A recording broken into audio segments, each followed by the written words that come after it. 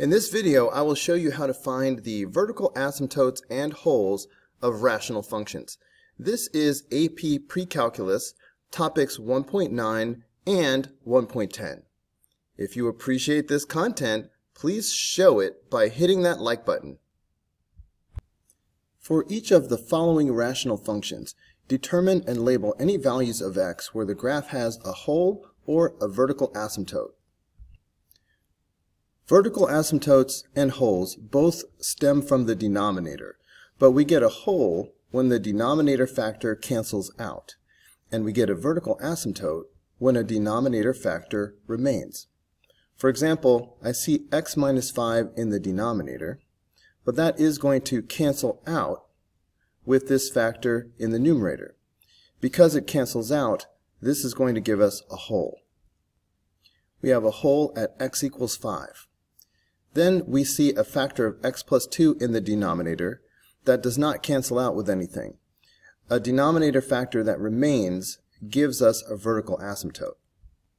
So we have a vertical asymptote at x equals negative 2. Let's discuss the zeros as well. Remember that the zeros of a rational function come from factors that are only in the numerator. F of x will have a 0 of 1 because x minus 1 is the factor that is only in the numerator. Number 2, focus on the denominator. This factor of x minus 3 does not cancel out with anything, so this will give us a vertical asymptote. A vertical asymptote at x equals 3. We have a factor of x plus 1 in the denominator. This doesn't cancel out with anything either, so we have a vertical asymptote at x equals negative 1. Also, g of x will have a 0 at negative 3 because x plus 3 is only in the numerator, and a 0 at positive 1 because x minus 1 is only in the numerator. In number 3, we see two factors of x minus 6 in the denominator. Even though one of the factors cancels out with the x minus 6 in the numerator, this will not give us a hole. Because one factor of x minus 6 remains in the denominator, this will give us a vertical asymptote.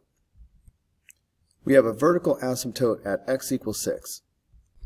Also, h of x will have a 0 at negative 4 because x plus 4 is only in the numerator. Number 4, the x plus 2 squared in the numerator means that we have two factors of x plus 2. I think I will write it separately just for clarity. So we have x plus 2 times x plus 2. Now focus on the denominator. We have this one factor of x in the denominator that does not cancel out with anything. So because it remains, this will give us a vertical asymptote. A vertical asymptote at x equals 0. The x minus 1 factor in the denominator does not cancel out with anything. So that's going to give us a vertical asymptote as well. A vertical asymptote at x equals 1. What about the x plus 2? The x plus 2 in the denominator cancels out with one of the x plus 2's in the numerator. No x plus 2 remains, so this does give us a hole at x equals negative 2.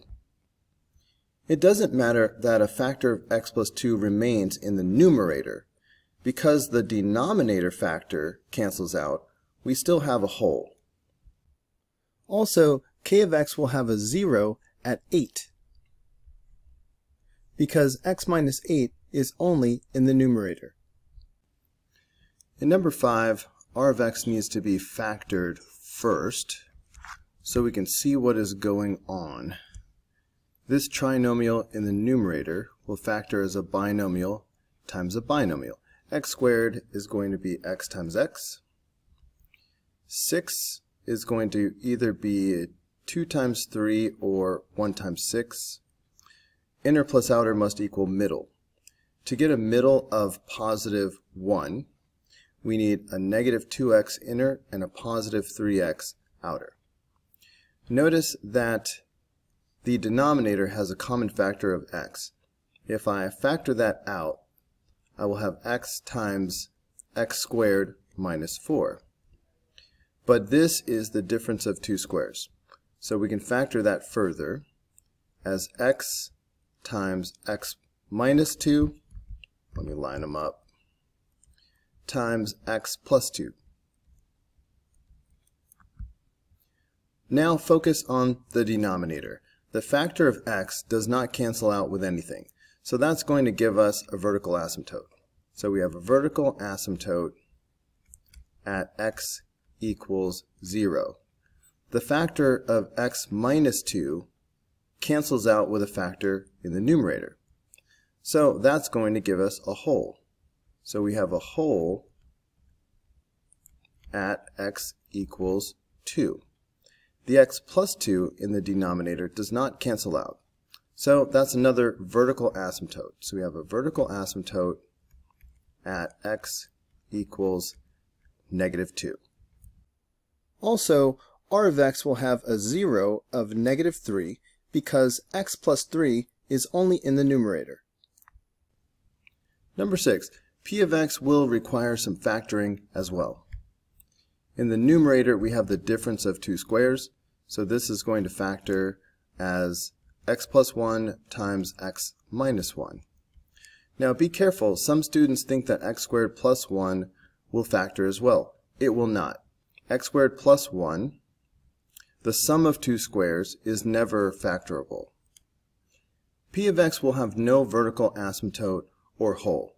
The x squared plus 1 is the only factor in the denominator. Obviously it doesn't cancel out with anything. X squared plus 1 will never equal 0.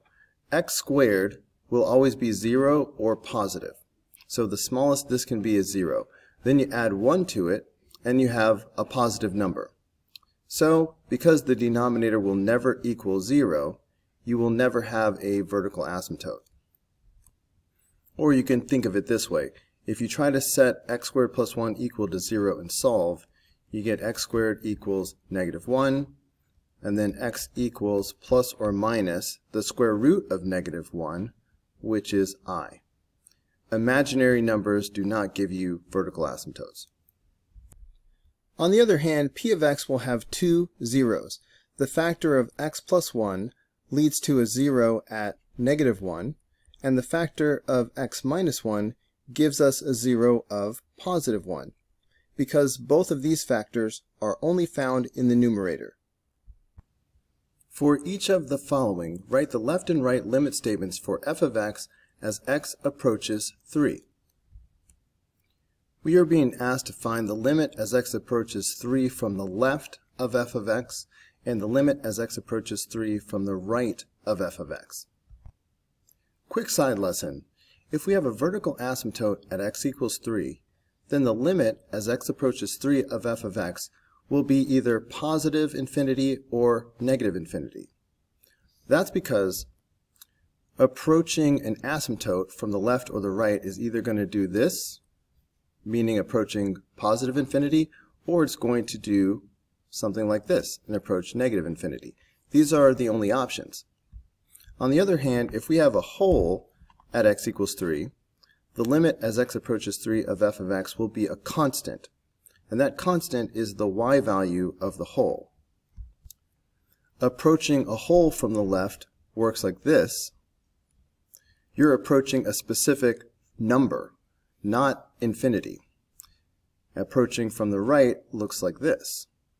Alright, we are approaching the y value of this whole.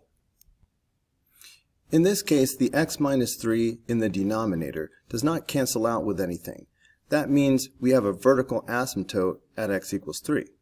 So the limit as x approaches 3 is going to be either positive infinity or negative infinity.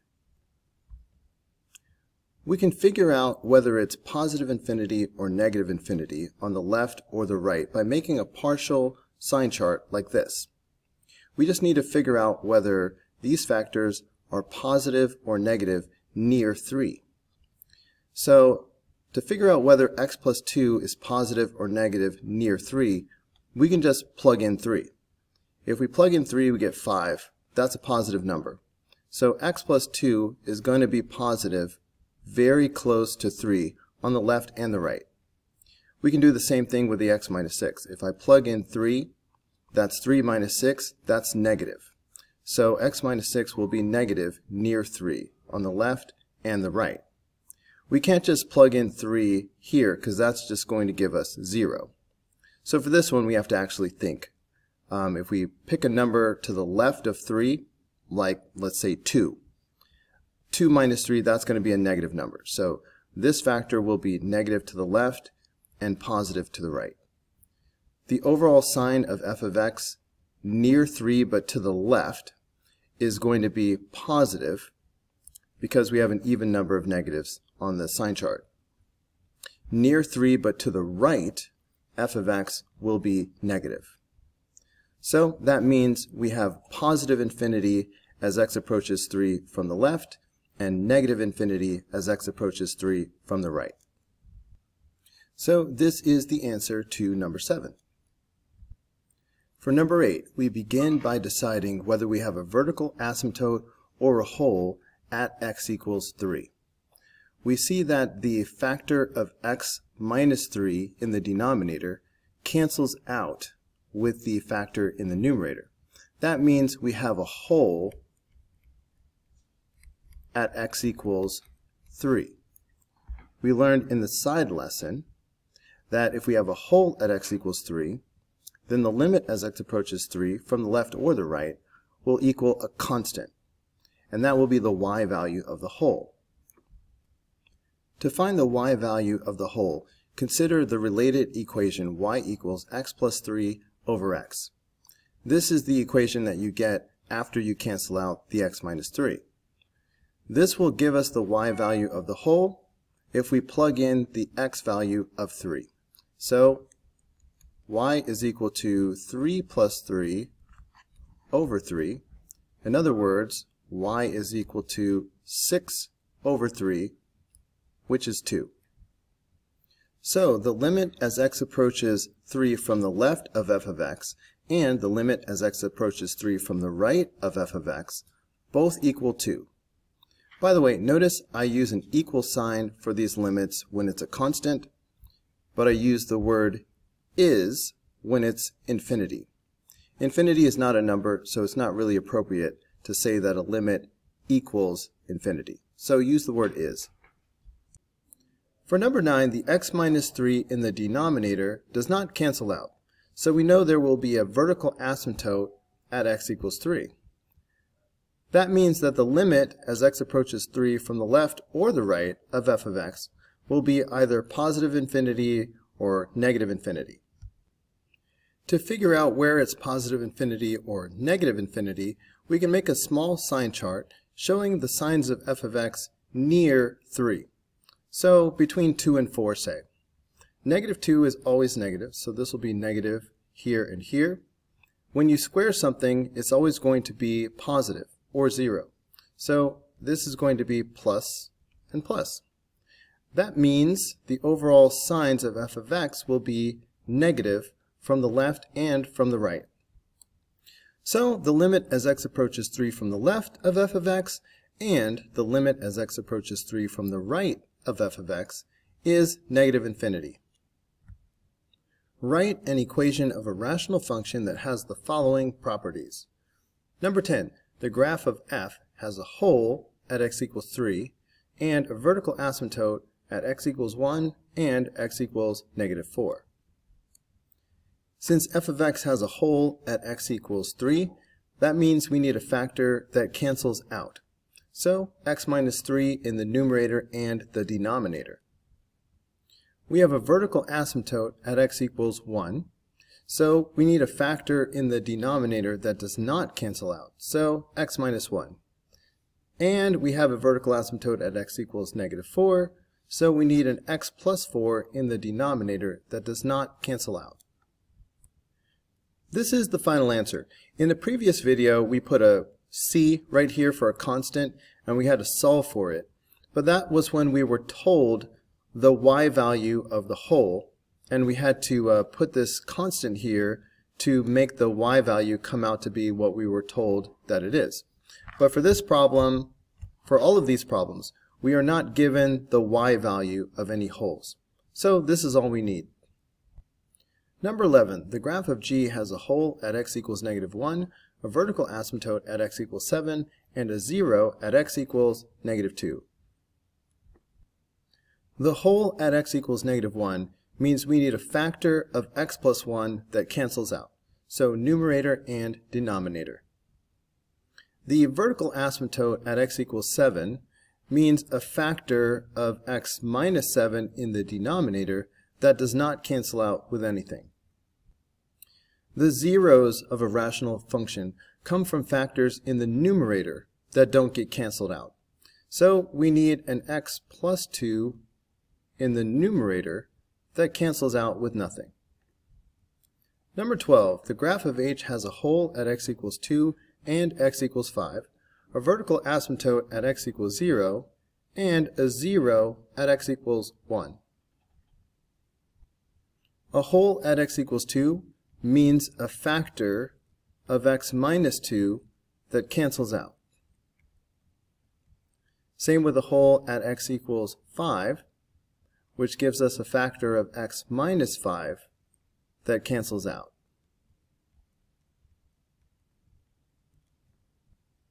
A vertical asymptote at x equals 0 means a factor of x in the denominator that does not cancel out. And a 0 at x equals 1 means a factor of x minus 1 in the numerator that does not cancel out. Hey guys, don't forget to like and subscribe, but also if you found this video helpful, there's a lot more where that came from. You can click the upper link, which will take you to the whole unit playlist, or you can click the lower link, which will take you to the next video in the playlist. See you there.